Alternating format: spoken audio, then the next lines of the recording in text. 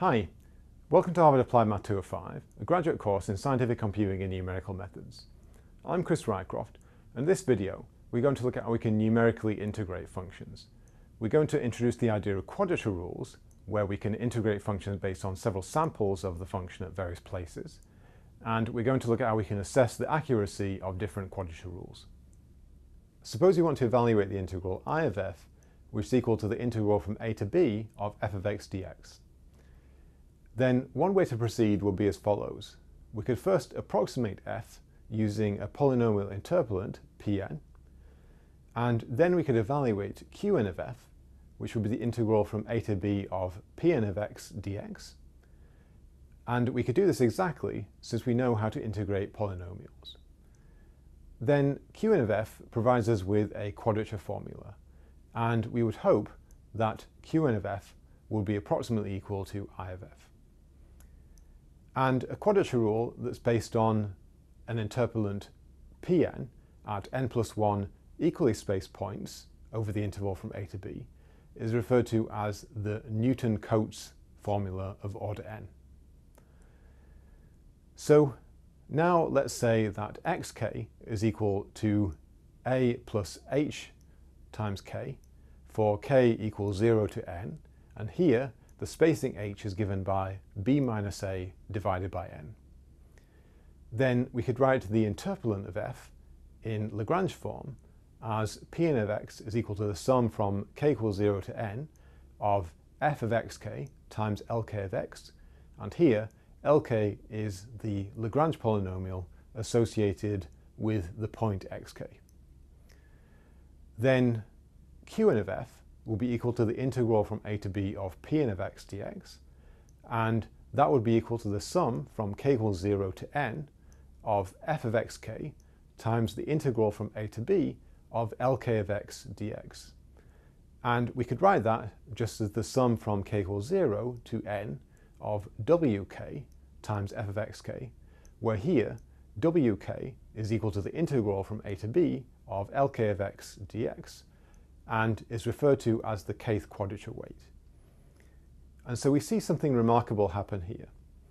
We see that in this formula, the integrals of the Lagrange polynomials can be done ahead of time, and therefore all we need to do to evaluate our integral is to sample our function at these points xk and multiply them by the corresponding quadrature weights. So we'll now look at a few examples. And first, we're going to look at the case when n equal 1, and we'll see that this will actually recover the trapezoid rule that you may have seen in other contexts. Let's now look at calculating the quadrature weights for the Newton-Cotes quadrature scheme when n equal 1. And if we're integrating over an interval from a to b, then we'll have two quadrature points at x0 equal a and x1 equal b. And the associated Lagrange polynomials will be L0 and L1. And if we plot these Lagrange polynomials, then they're both linear functions. L0 of x is 1 at x equal a and 0 at x equal b. L1 of x is 0 at x equal a and 1 at x equal b. And if we now wrote out explicit algebraic expressions for these two Lagrange polynomials, we'd have that L0 of x is equal to x minus b over a minus b, and L1 of x is equal to x minus a divided by b minus a. So now if we wanted to calculate the quadrature weight w0, then that would be the integral from a to b of L0 of x dx, and that would be equal then to the integral from a to b of x minus b over a minus b dx. And it's helpful to make a variable substitution and write z is equal to b minus x, and therefore dz is equal to minus dx. And if we do that, then our integral will become the integral from b minus a to 0 of minus z over a minus b times minus dz. And this expression has a number of minus signs in here, but we can get rid of these. We've got a minus dz, and we can get rid of that by flipping the order of integration. And we can also get rid of this minus sign and flip this a minus b into a b minus a. And if we do that, then we'll get that this is equal to the integral from 0 to b minus a of z over b minus a dz. And if we now perform that integration, we'll have 1 over b minus a, z squared over 2, evaluated between 0 and b minus a, and that will give us b minus a squared over b minus a, and a factor of 2, and that will just give us b minus a over 2. Now let's look at w1. So here we'll have the integral from a to b of x minus a over b minus a dx. And here we'll make the variable substitution of z is equal to x minus a and dz is equal to dx. And in this case, we don't have so many minus signs to worry about. And this will become equal to the integral from 0 to b minus a of z dz over b minus a. And we can actually see that this is equal to what we had before, and so it will evaluate to the same thing, and we'll just get b minus a over 2. So if we now think about what this quadrature rule will give us, suppose that we integrated a function from a to b, a function f of x dx, then using this quadrature rule, we would have that this is approximately equal to w0 times f of x0 plus w1 times f of x1, and using our calculations, that will be equal to b minus a divided by 2 times f of a plus f of b. And you may recognize this as the trapezoid rule, which we can derive using other approaches. And in this case, the idea is that if we are integrating this function f over this interval, then we can do so by approximating it as the area of the trapezoid based on the function evaluations at a and b. And so while we can justify this just through geometrical means, we now see that this will drop out with Newton-Cotes quadrature when n equal 1. We saw that for the case of n equal 1, the Newton-Cotes quadrature formula was equivalent to the trapezoid rule. And if we look at n equal 2, then we end up with the following formula. Qn of f is equal to b minus a divided by 6 times f of a plus f of a plus b divided by 2 times 4 plus f of b. And this is actually another formula that's quite well known, and it's referred to as the Simpson rule. We can also develop Newton-Cotes formula for higher values of n. Let's now look at estimating the error associated with our quadrature formula, and we'll define En of f is equal to I of f minus Qn of f. And En of f is therefore equal to the integral from a to b of f of x dx minus the sum from k equals 0 to n of wk times f of xk. And our quadrature formula was based on integrating our polynomial interpolant, and therefore we can rewrite that quadrature formula in terms of the integral from a to b of Pn of x dx. And we can therefore combine that expression with our other integral to show that En of f is therefore equal to the integral from a to b of f of x minus Pn of x dx. And this is a useful perspective because we've already derived an expression for f of x minus Pn of x. And in Unit 1 of the course, we showed that f of x minus Pn of x could be equal to the n plus 1th derivative of f, evaluated at some point theta over the interval, divided by n plus 1 factorial, multiplied by the product x minus x0, x minus x1, up to x minus xn. And if we substitute this expression into our expression for En, then we find that En of f in magnitude is less than or equal to mn plus 1 over n plus 1 factorial times the integral from a to b of the magnitude of the product x minus x0, x minus x1 up to x minus xn. And here, mn plus 1 is equal to the maximum over the interval from a to b of the magnitude of the n plus 1 derivative. So we'll now take a look at this formula for the case of n equal 1, which gives us the trapezoid rule, and we'll look at what we can say for the size of En in this case. Let's now look at doing a calculation with our quadrature rule error estimate. And for a general n, we can say that the magnitude of our quadrature error is going to be less than or equal to the maximum of the n plus 1 derivative of our function divided by n plus 1 factorial times the integral over our interval of the magnitude of a polynomial with roots all of our quadrature points. And let's now look at this for the case of n equal 1 for Newton-Cotes. And so in this case, we'll have that our E1 of f in magnitude is less than or equal to m2 over 2 factorial times this integral from a to b of the magnitude of x minus a times x minus b.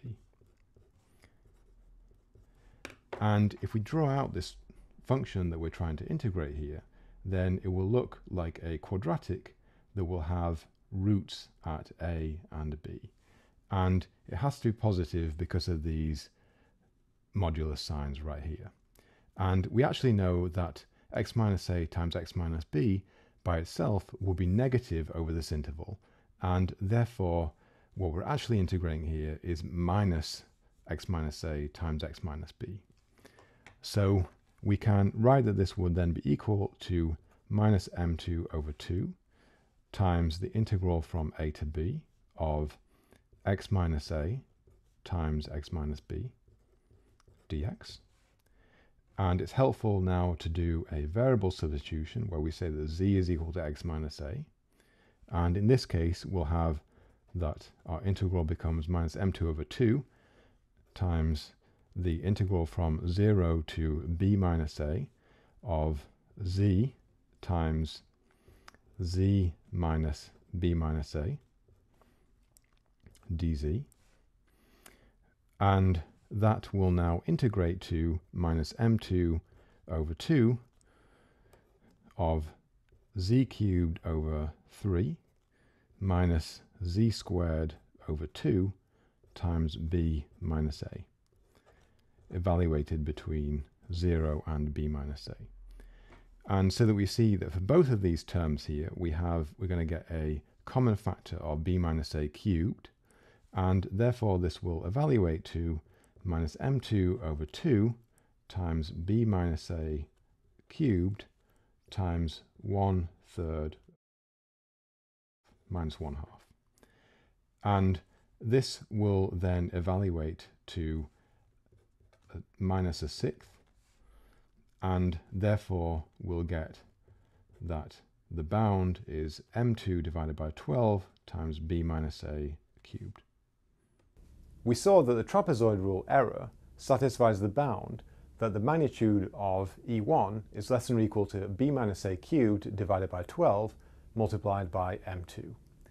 And this is a useful formula, but we can note here that the bound for En depends directly on the integrand f via the term mn plus 1.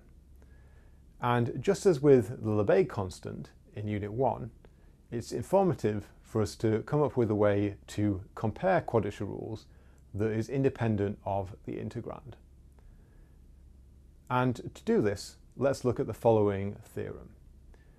If we have a quadrature rule Qn that integrates polynomials of degree n exactly, then we can find a constant Cn greater than 0 such that the magnitude of En of f is less than or equal to Cn times the minimum over all polynomials p of nth degree of the infinity norm of f minus p.